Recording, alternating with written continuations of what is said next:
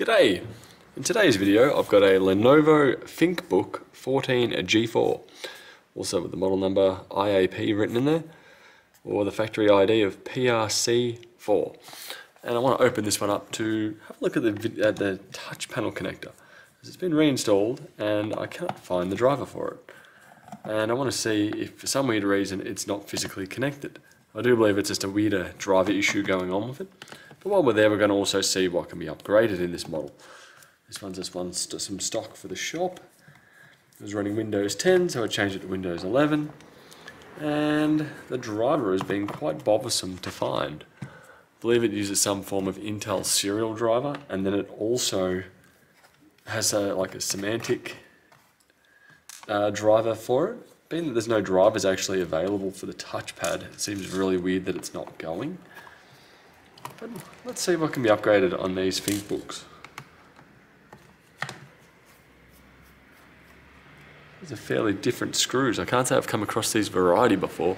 They have a little thread further down. As you can see, they're kind of recessed in.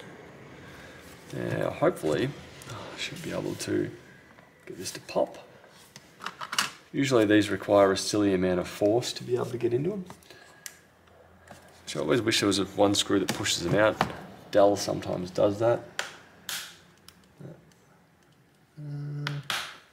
There we go, got a gap. Starting it. Go.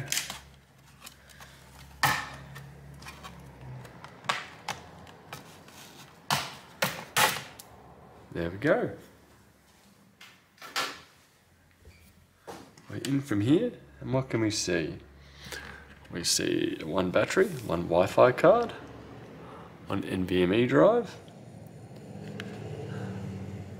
but nothing really in the way of a trackpad for me. I'm going to assume it's hidden under here. So to begin with, I'll just take out the battery, which I'm assuming there is a larger capacity battery that can go into this model. This one does seem to be relatively small. Where's the watt hours? 3,820 milliamp hours. So a bit on the low side, I would suspect. Yeah, with that, I should be able to put my nail on here and just pull it towards me. Like. No. It's being rather stubborn.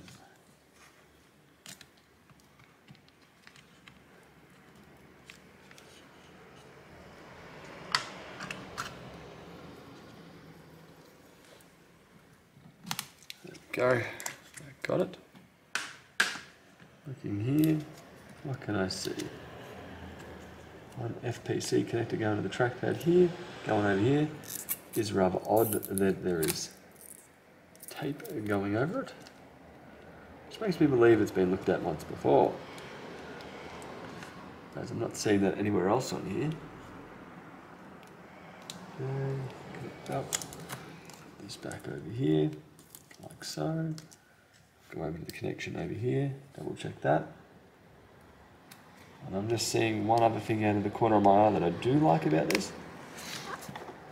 Looking here, I'm assuming we have RAM under here. Let's see if we can find out. This lifts up. Bingo, we have the RAM, which I'll just go over the RAM and NVMe upgrading. What we should be able to do is pull these tabs out. You should flick up and pull out like so. Flick it over.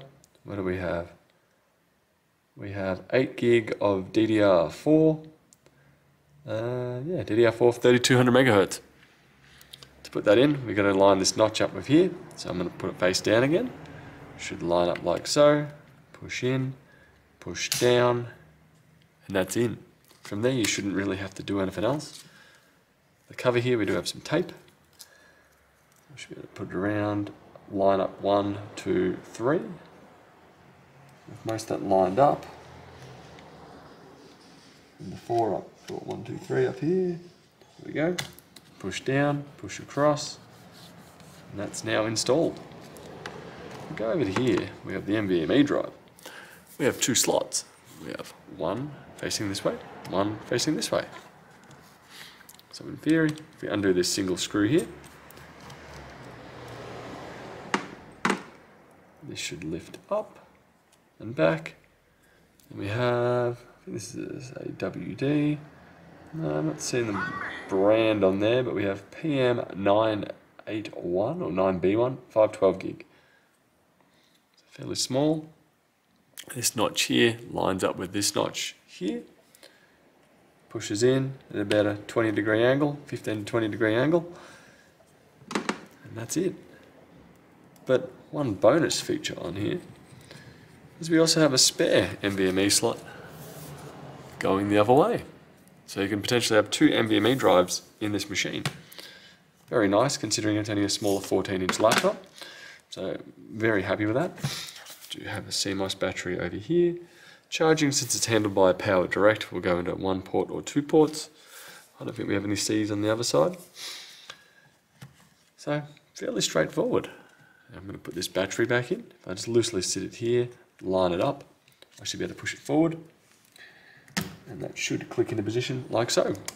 I'll just line the battery back up, put its screws back in. Then we can proceed putting it back together once more. I don't think this is going to resolve my trackpad issue, which I believe it's a few little things going on there, which I'm seeing more trackpad issues on newer devices. Trackpads are trying to be very technical nowadays, and they try to integrate other brand or drivers requirements into them. But anyway, I hope this may have helped upgrade your RAM, NVMe, or potentially add an NVMe. I should be able to put the back cover back on, or bottom cover, push around, should click into position.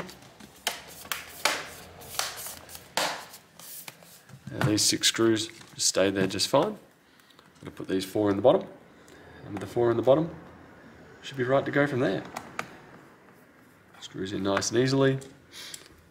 This one should do the same. From here, I'm going to see you guys later. I hope you have a good one, and I'll catch you in another video. Bye.